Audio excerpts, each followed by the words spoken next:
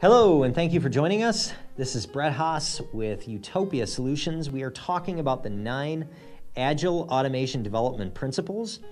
And in today's segment, we're talking about principle number 8, test data management.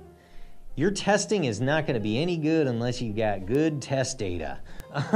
So it's a very critical part of test automation. You know, it's GIGO situation, garbage in, garbage out. What we normally find is that customers don't always think about test data management, and therefore suddenly a framework stops working after X amount of time. It's sort of this, oh my God, my framework doesn't work anymore moment, because the test data has expired or gone bad somehow.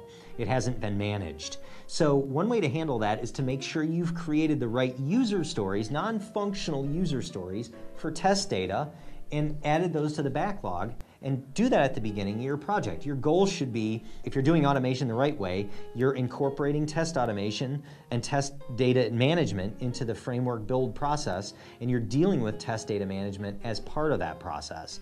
You want to consider that approach at the beginning of the project. You could also assign owners to certain types of test data. Maybe system data is owned by one group or one person. Maybe your functional areas or certain types of test data for functional areas are assigned owners somewhere else, but their responsibility should be managing the test data and set up, again, a non-functional user stories for test data management.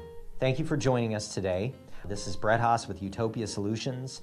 Please join us for our next segment where we talk about principle number 9, minimum viable functionality.